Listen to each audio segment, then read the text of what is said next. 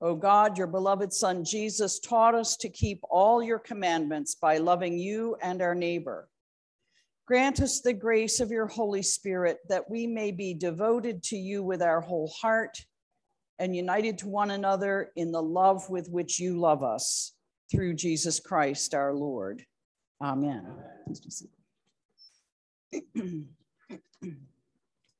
Jesus said, first say, peace to this house. Say to them, the kingdom of God has come near to you. We live in a world of sound bites and memes, don't we? And whatever those other things are that are identified by letters only. Our slogans are on display everywhere, on t-shirts and buttons, billboards, pop-up ads on our laptops and phones, yard signs, on flags and posters, both homemade and professionally printed, on refrigerator magnets and bumper stickers. I'm sure you can think of some other places they are. Some even go so far as to hire small planes to tow banners in the sky above beaches crowded with families seeking summer fun in the sun. They are everywhere. And as mnemonic devices, that is aids to memory, as they go, they can be quite effective.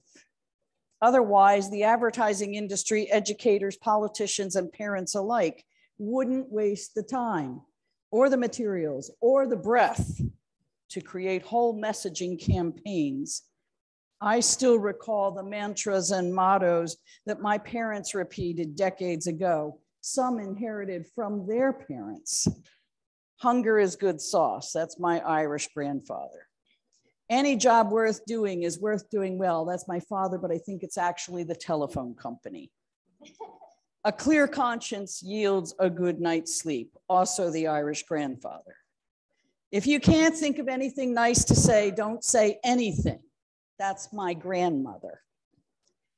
Recently, I found myself recalling Roy G. Biv, R-O-Y-G-B-I-V, the order of the colors from outer arc to inner arc in a rainbow. Who knows where that came from or why I remembered it in spring 2022? I couldn't believe it. In both the reading from the letter to the Galatians and Luke's gospel portion for today, the Apostle Paul and our Lord via the evangelist helpfully provide us with good news sound bites, simple statements of the essence of the gospel that you and I can probably remember even when we're feeling a tad tongue-tied or uncertain of the message we have been given to proclaim. As members of the Domestic and Foreign Missionary Society, the legal title of the Episcopal Church in the United States of America, each of us has a commission to proclaim by word and deed the good news of God in Christ. And we promise to do just that every time we renew our baptismal covenant. I think many of us, if not most of us, are more comfortable with proclamation by deed than we might be about the word part of our promise. After all, how often have we heard, deeds speak louder than words? When Jesus sends out the 70 disciples as his advance teams, going 2 by 2 to every town and place where he himself intended to go, he gives them some guidelines about equipment and behavior and conveys the urgency of their mission. No dawdling, no overpacking. Travel light and keep moving until you stop in a place where the exchange of peace is reciprocated. It is not for nothing, I think, that a standard greeting for centuries in the Middle East has been Shalom Aleichem, or in Arabic, Salam Alaikum. Jesus directs his followers to observe the customary traditions and niceties.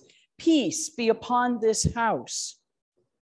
After all, the message and mission that they carry is not intended as an offense or a judgment, especially since they are going to be dependent upon the hospitality that they find.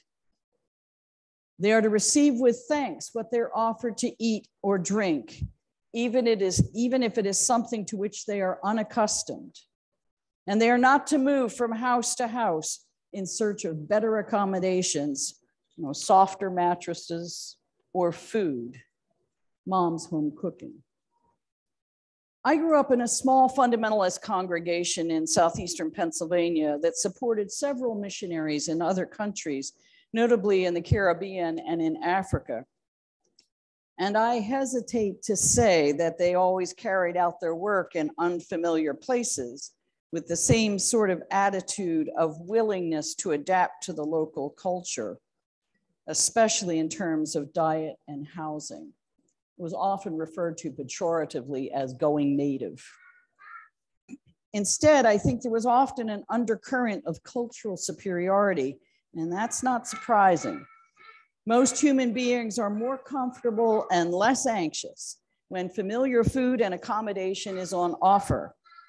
How else to explain Holiday Inn and the many chain restaurants? You know what to expect.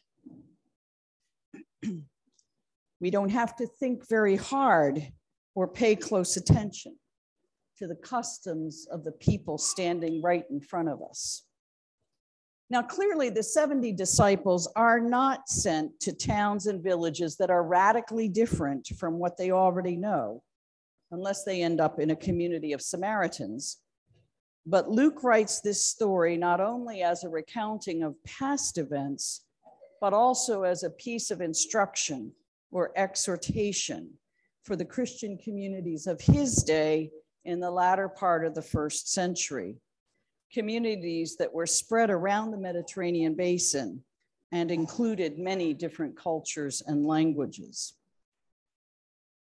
One of the things that I always did when serving two of my parishes that had substantial ethnic or racial minorities was to eat the food and to encourage others to do likewise, even and especially my kids. For example, when I would visit members of the Liberian community at St. Matthew's, the last parish I served for almost 20 years, when I visit them in their homes where the cuisine was not modified for American palates, I learned to eat food items that may not have appealed to my taste, but my hosts offered to share their meal with me, and I knew that they worked hard for their bread. Peace be upon this house isn't just words, it's also deeds. Even eating a meal, as my teenage son always called it, even eating foreign food. Then they do the work. Jesus's followers are to cure the sick, which they did by prayer and care, and announce the reign of God has come near to you. In the Gospels, healing and exorcisms are all considered signs of the presence of the kingdom of God. Why do we hear so many of them? Because they are important signs of God's reign now. You and I may protest that we are not qualified or credentialed or licensed. We can't do this in our culture or in our time. But friends, there is more than one kind of healing. And some are certainly near at hand to all of us. A lonely person may just need someone to listen to them. Some others may need, after careful listening, a suggestion or a referral or an invitation to go and find what it is they might be in need of. A close friend and colleague of mine has just concluded a 7-year street ministry in the second largest city in New England. Any guesses as to where that is? Worcester, Massachusetts, okay. In any event, she finished that ministry just recently. Much of her work was listening to people, bringing water bottles with her on hot days, warm gloves and hats in the winter, goodie bags of personal hygiene items and nutrition bars, and making connections ESL classes for new immigrants held in the drop-in center pre-COVID, getting people who wanted to get clean and sober a bed in rehab, or a connection to AA and NA groups in the city, being trained to administer Narcan. That's healing. And getting to know the people of her neighborhood, which turned out to be a shooting gallery at times. As we celebrated the conclusion of this ministry a few weeks ago, someone asked her why the ministry was not continuing beyond her retirement. And she replied that if she was starting this ministry now in 2022, it would be located in a different neighborhood of the city. As during the course of the pandemic, the process of gentrification began to reach her neighborhood, and the people her ministry served found elsewhere in that city. The street ministry that she did was no longer as welcome where it began, though she did not stand in the middle of Main Street and shout, "I'm shaking the dust off my shoes, but know this, the reign of God has here." No, she didn't do that. It's not about rejection of the messenger, though you and I sometimes take it personally, but rather about a reluctance or inability or just bad timing to hear the message, mercy, and the new creation. After all, even in the Gospels, Jesus's message isn't always received as such great good news by everyone. His ministry reveals that to us. But if you and I are willing to travel light, we might be able to respond more quickly to emerging mission opportunities, finding other places to announce the good news that the reign of God has come near. When the 70 return with joy, they bring reports of mission successes. We're fascinated by success. There always should be success. But Jesus is quick to put that all in perspective. Listen, I saw Satan fall from heaven like a flash of lightning. He urges them to find their joy elsewhere, not in the memory of the extraordinary acts to which they bear witness, but instead in the assurance of their place in the abiding and eternal love of God, that their names are written in heaven, in the everlasting register of God's people, an ever-expanding register. Not only has the reign of God drawn near, but they are indeed citizens of that kingdom. Or as the Apostle Paul writes, they are members of the body of the crucified and resurrected Christ, the new creation. Indeed, the closing lines of Paul's letter to our brothers and sisters in Galatia, which we heard read today, are the joyous declaration that God's new creation is everything. Everything, absolutely everything. Though in Paul's large letters or script, the Greek syntax is incomplete, conveying Paul's great excitement about the reality that the resurrection of Jesus has initiated.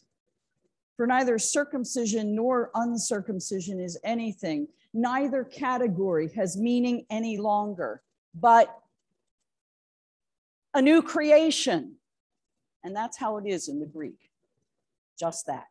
No connecting words, no nothing, but a new creation. Words run out for Paul, who is normally never at a loss for words and often needs a better editor. What a statement of wonder and awe. New creation. That's the message of Easter. New creation. He will use these words again in another letter, but Paul writes them here first. And for those who take these words to heart, well, in another broken syntax, peace and mercy be upon them. That's you and me taking these words to heart. What then shall you and I do and say as we try to live out our baptismal covenant and our membership in a part of Christ's body that named itself a missionary society almost 200 years ago? I think the words our Lord gave the 70 disciples that he sent ahead of him as he traveled towards Jerusalem and the cross are helpful reminders for our mission task. Bid the peace of God in some manner to all whom we meet, in every context in which we encounter our neighbors, intentionally and even occasionally with words. As though we really know ourselves to be agents of that peace in a world that sorely needs it. When someone asks why we do what we do as we work for justice and peace and practice works of compassion and mercy, respond. That's just not an idle question or rhetorical. They want an answer, otherwise they wouldn't ask. Respond with simple statements of faith and trust. You don't have to be a theologian to do this, or even a Bible scholar. Bear witness that God's reign is near, even now, even here. That's why we do it. Not because it makes us feel good, but because it's part of this mission to which we have been committed. If God's people lose heart as we survey conflict and division, injustice, and the profound lack of mercy and compassion, how will we ever proclaim and live the good news? Sometimes, like the preacher who has only one sermon to preach, the one that she or he most needs to hear, we too need to hear these words. To point out the places where we see the reign of God drawing near, in small acts of healing that are not small at all, in works of justice and mercy that are part of that long, long arc of which Martin Luther King spoke. And as Paul announced, much to his surprise, daily and joyful faithfulness to living as new creation, open to wonder and the amazing grace of God's great love for all in this precious world, every moment of every day. Peace be with you. God's reign is very near.